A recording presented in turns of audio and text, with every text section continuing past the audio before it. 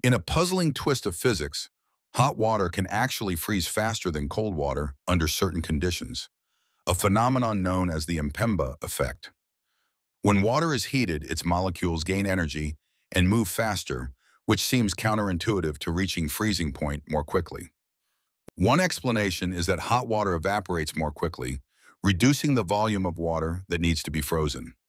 The rapid cooling of hot water can also create unique molecular arrangements that promote faster ice crystal formation. Dissolved gases in cold water can actually interfere with the freezing process, while hot water has expelled these gases during heating. The heating process can also change the concentration of dissolved minerals in the water, affecting how quickly it can transition to ice. Convection currents in the heated water create more uniform cooling throughout the liquid, potentially speeding up the freezing process. The rate of temperature change also plays a crucial role, as hot water experiences more rapid cooling initially.